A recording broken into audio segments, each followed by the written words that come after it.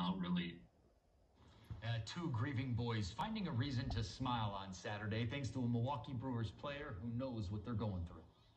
Good evening. Thanks so much for joining us. I'm Jessup Riceback. And I'm Mike Strelo, and for Natalie Shepard. We begin tonight with a story that's moved a lot of people, whether they're baseball fans or not. Two brothers, 5-year-old Miles and 8-year-old Clayton Michaelis, lost their dog, their grandparents, and their mother, all in the past year. On Saturday, the boys were at American Family Field to be the play ball kids, and they discovered a connection with Brewers slugger Rowdy Tellez. CBS 58's Emerson Lehman joins us now in studio with more on a day that these two boys will never forget. Emerson. Yeah, they certainly won't, Jessup. It's no secret that Rowdy Tellez has made an impact for the Brewers at American Family Field. He has 30 home runs for the crew as they continue to make a push toward the playoffs. And this weekend, however, he gained some new fans for something he did before the game, and it's way bigger than baseball. We lost her way too soon. A loving mother of two, Liz Michaelis, passed away after a courageous battle with cancer on April 19th.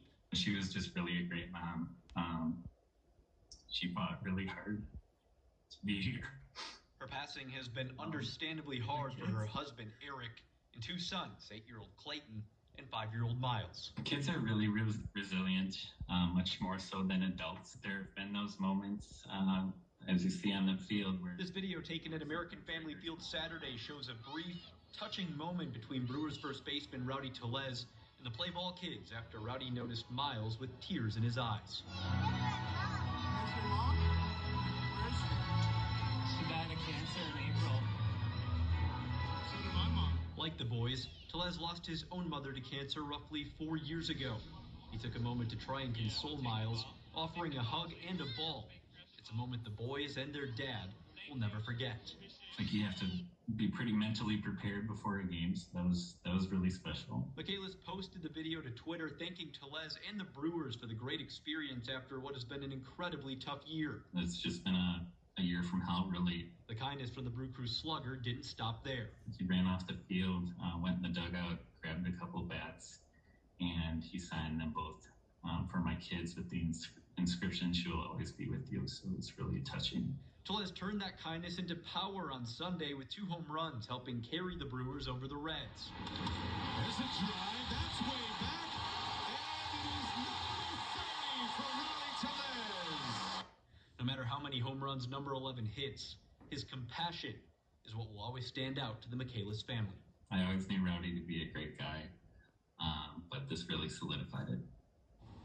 Such a beautiful story there, and it doesn't stop there. An update, right? Yeah, that's right, Jessup. Rowdy Tellez actually responding to this story tonight. The Brewers are on the road in St. Louis, but they sent me this video just about an hour ago. Take a watch.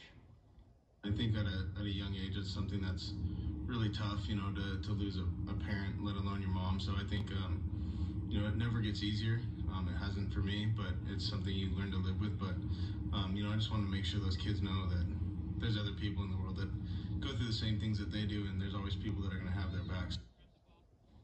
So much talent and high character to boot with Rowdy Tellez, and a number of Brewers players as well. Absolutely. He had a lot of fans. Before that, he just gained a lot more fans. Certainly is. As Eric said, he knew he was a special player, and it just continues to grow game after game. Fantastic. Thanks so much, Emerson. And a reminder, Rowdy Tellez and the Brewers open a big 2-game series tonight against the first-place Cardinals in St. Louis. You'll see highlights of that game on the CBS 58 News at 9 and 10. Go get him, Rowdy. Southeastern Wisconsin.